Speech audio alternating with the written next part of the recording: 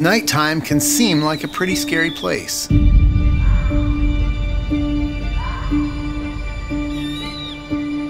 But to many animals on Earth, it's when they're most active.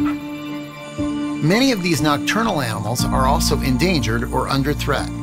So I'm on a journey to explore why these animals have evolved to spend their waking hours from dusk to dawn.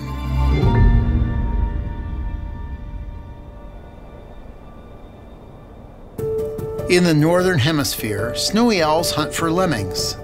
When there's plenty of lemmings, we have a stable population of snowy owls. But when their food supplies dwindle, whole populations of snowy owls fly thousands of miles south into warmer climates to find food. Many end up at airports whose wide concrete spaces resemble the Arctic tundra. Sadly, this is where we lose many of them to planes, power lines, or cars. Far away in the deserts of North Africa and the Middle East, nighttime is also cooler for a lot of animals. Fennec foxes' ears can be as long as half their body.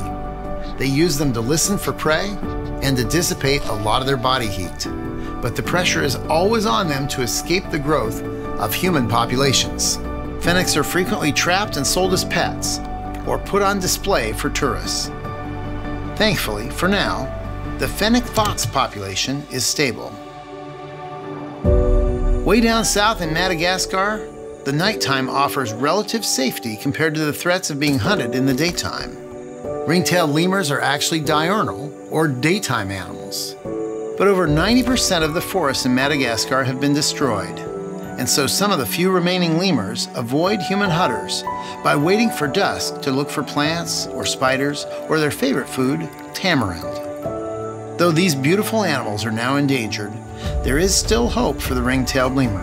And today, there are a growing number of protected areas for the lemurs to live in. There are countless reasons for why animals come out at night, but so many of them come back to necessity. As our planet warms and our skies fill with light, we are constantly sending animals deeper and deeper into the dark.